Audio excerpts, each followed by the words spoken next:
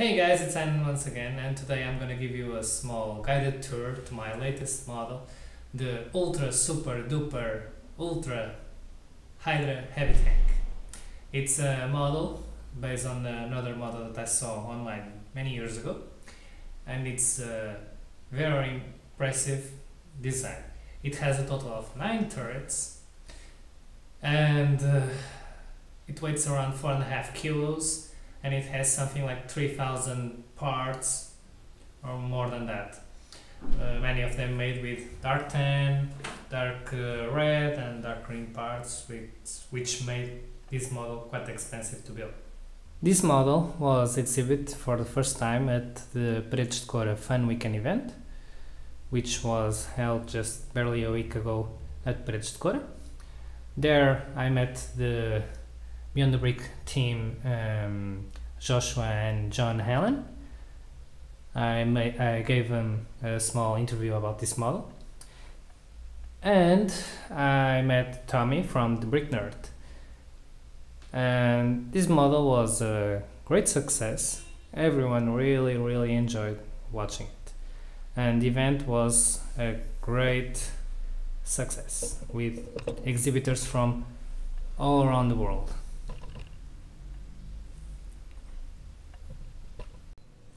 And now it's time to see the vehicle in greater detail. It has a total of 9 turrets.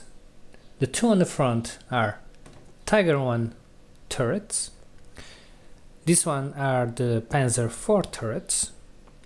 It has 2 Flak 37mm cannons over here. On the rear we have a E75 turret armed with a 105mm anti-tank gun. As you can see, it has range finders from German destroyer, and if you look here, we have the main turret. This is from the Sturm Emil tank destroyer, but it's a tank in this case. It has a 170mm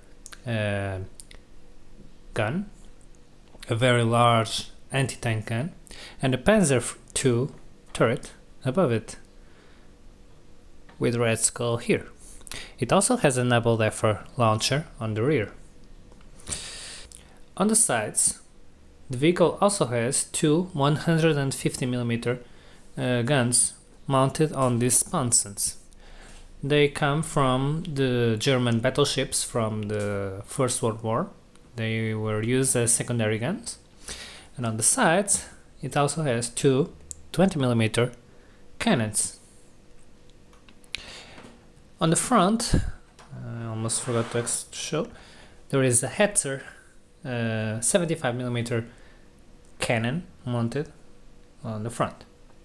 Another very interesting feature of this model is that by turning a gear here on the rear, we turn the rear turret, and if we turn the other one, it turns the main gun turret.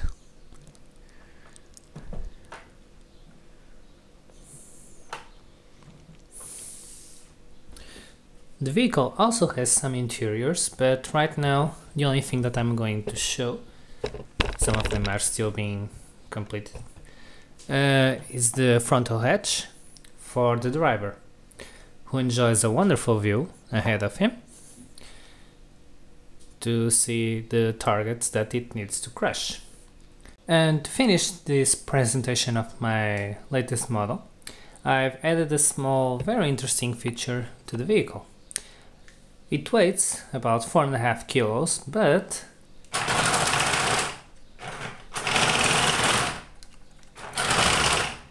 it moves. It has 2 small XL motors, and it moves really well. And it's quite fast. It can go over some slopes without any problems, and it's a very interesting feature that I decided to add. And so that's pretty much it. I hope you guys like it. Don't forget to visit my Flickr page and subscribe. Thank you, and see you next time.